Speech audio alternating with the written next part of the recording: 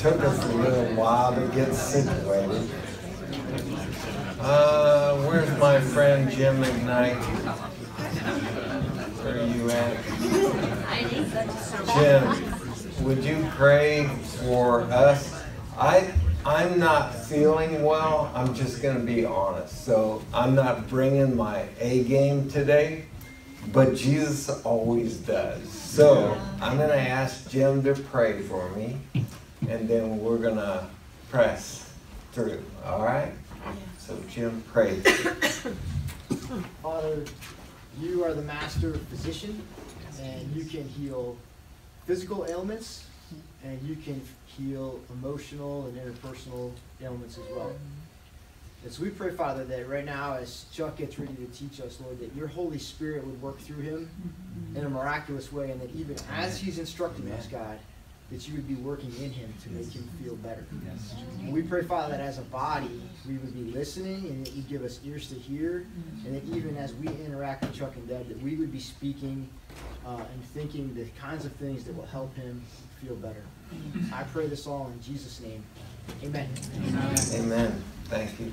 So if you come up to me and I'm not my chipper self, don't take it personally, okay? Nothing wrong with you. It's not your breath or anything like that. It's all me. But one of the things that I really like about these passages that we're going to be studying here in a few minutes is that Jesus really paints a picture of what it's going to take to follow him, what this looks like. And I spent 29 years in the Army running next to men and women that learned how to fight wounded. In fact, they would give blood, sweat, and tears for a little piece of cloth or a little piece of metal. And when I hear Jesus, he's saying, that effort that you gave for your country, for your fellow soldiers, I want you to give that kind of effort for me. And so when Jesus outlines these things, it's not for a little piece of cloth or for a little piece of metal that Jesus is pointing us, directing us, telling us what the goal is. The goal is to serve and glorify the King of Kings and the Lord of Lords. And he is worthy. The goal is to snatch people out of the fires of hell so that they might live for all eternity with our King. That is the goal, and it is worthy to learn how to fight wounded. He is worthy. So as we listen to Jesus, and he puts the bar way up here for us, we just come to grips with that. He is worthy. So we're going to be studying some passages that most of you in this room have studied many times. This is a review, but it's not a review. I want you to look at this with fresh eyes. Remember that Jesus has been modeling the ways of the kingdom for his men as he went throughout all of Galilee and Judea. He's modeling, he's preaching the messages of the kingdom so that not only would the people hear these things, but his men would hear and then see these things as he practiced what he preached. And so he's going along, and then he sends out 12 to do exactly what he was doing. Now, how many of you have 12 people that you're mentoring that are sharing the gospel? Just raise your hand. Isn't that cool? That's a goal, okay? But next, Jesus sends out 72 more. How many of you have 72 people that are rapidly sharing the gospel? Garrett, raise your hand. I know in Austin there are such people. All right? That's the goal. And look at what Jesus is doing.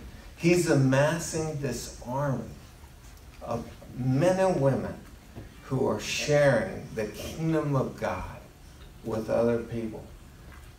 This is what he's doing, and he's getting ready to send out first the 12 and then the 72. So we're going to look at those passages this morning.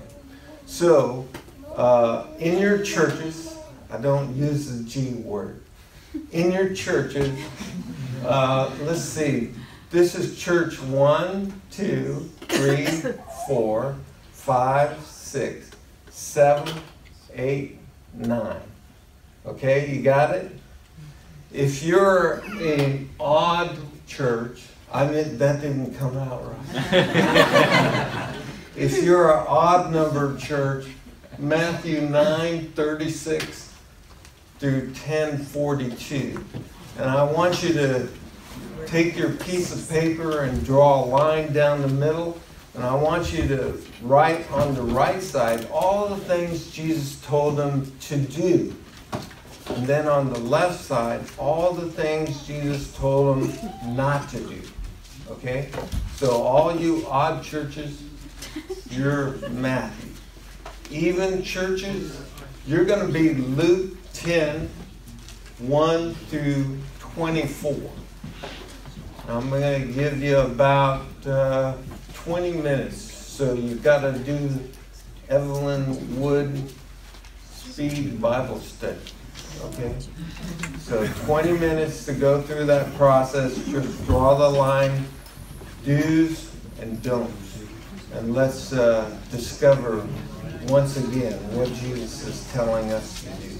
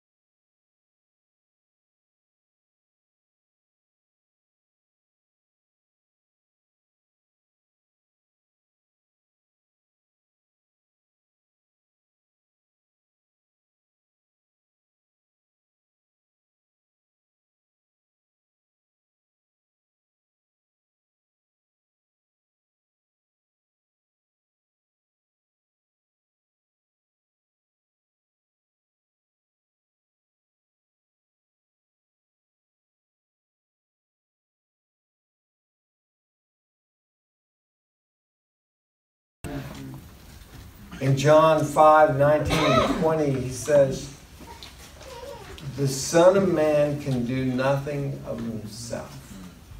He only does what he sees the Father doing. And the Father loves the Son, so he shows him what he's doing. And he does it in like manner. And greater things you will see that you may marvel. Jesus did not do one act that was outside of the Father's instruction.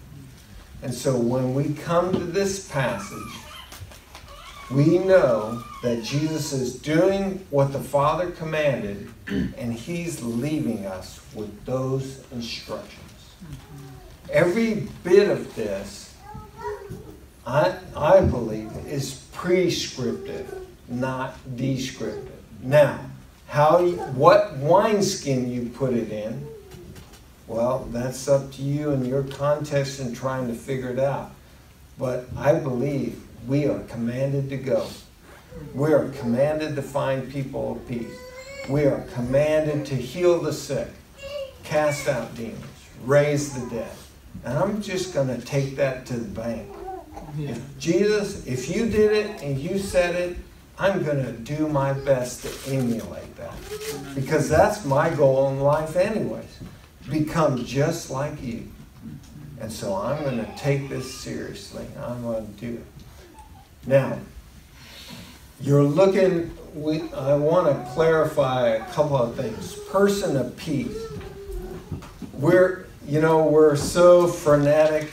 We're so excited. We're getting out there trying to find a person of peace. And we're learning that what we thought was a person of peace a year ago, it ain't a person of peace. Aren't we learning that lesson? Yeah. So what is a person of peace according to the Scriptures? What do you see in Scripture that a person of peace is? Someone who gives you access to their oikos. All right. So they receive the message and the messenger, right? And then they give you access to the oikos, so they're on mission with you, and they begin to spread the kingdom message through the oikos, either through you helping them or personally, right? So, simple, they receive the messenger, the message, and the mission. If you've got a person who's lonely and they just want to talk, love on them. Love loud. But that's not a person of peace. I'm sorry. Okay? And don't be too quick to tell everybody on Facebook you found a person of peace. Because most of those ain't. Okay? So a good definition. Another thing is that Jesus comes and he says, I want you to bring the presence of God. And in order to bring the presence of God, you must be present. You must stay. You must love. You must take care of. You must be present.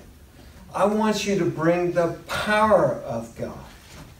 In the power of the Holy Spirit, we're praying and healing and delivering. Bring the power of God. And then I want you to bring the proclamation of the gospel. It's not good enough just to live your life before people in a good way. Good Buddhists do that. Good Hindus do that. Good Muslims do that. There are two wings on the airplane. Which one is most important? You live the gospel and you proclaim the gospel. Proclamation without living usually is hypocrisy. But living without proclamation is a mystery. You need both wings on this airplane. So make sure that when you enter in, you bring presence, power, and proclamation. And Jesus promised you that he would be with you always, even to the end of the age. So you're bringing the power. You're bringing the presence. We just need to open our mouth and bring that proclamation of the gospel. Let me wrap up before we take a break. We're going through this again. And it's interesting that every time I go through this, I see something new. I know this verse because I memorized it a long time ago. But I didn't put it in context until this morning. This is Matthew 10, the sending out of 12, and he's giving his cheery little motivational speech. You know, I'm sending you out like wolves. And he also tells them, he says, the student is not above his teacher, nor the slave above his master. It is enough that the student become like the teacher and the slave like the master. If they called me the prince of demons, they're going to do it to you too. You know what? That's in the context of the sending out of the 12. Do you think that when Jesus said, I want you to be like me, that he meant that like in Matthew 9:35, where it said, and Jesus was going throughout all the towns and villages, proclaiming the gospel of the kingdom and healing every kind of sickness. Do you think that when he said you're going to become like the master, you're probably going to be doing some of this too? That the coin cannot be divided. You follow me and you fish. They go together. One last thing. You are SC training.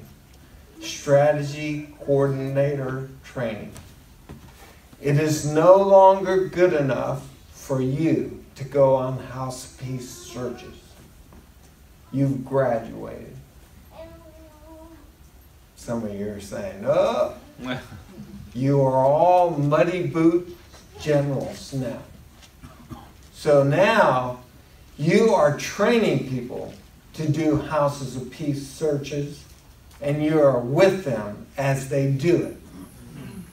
So it's no longer good enough for you to do this.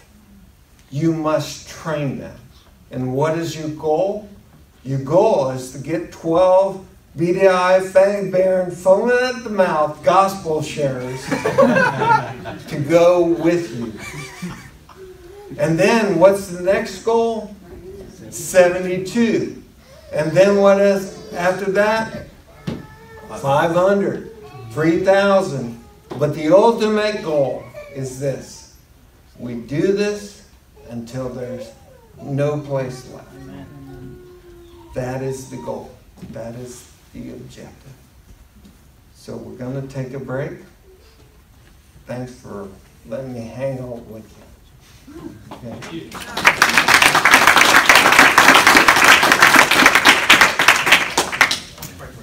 Okay, yeah. Lord Jesus,